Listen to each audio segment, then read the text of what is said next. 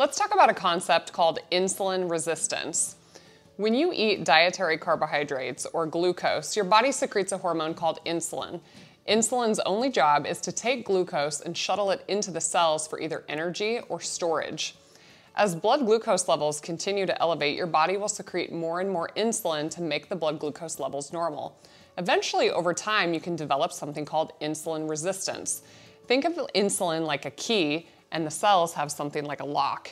And the key is not really fitting into the lock anymore. So you're secreting more insulin and more insulin and more insulin, but it's not working. This idea of insulin resistance is really important because you have to remember it's a spectrum. Insulin resistance starts weeks to months to years before a patient will develop prediabetes and eventually type 2 diabetes.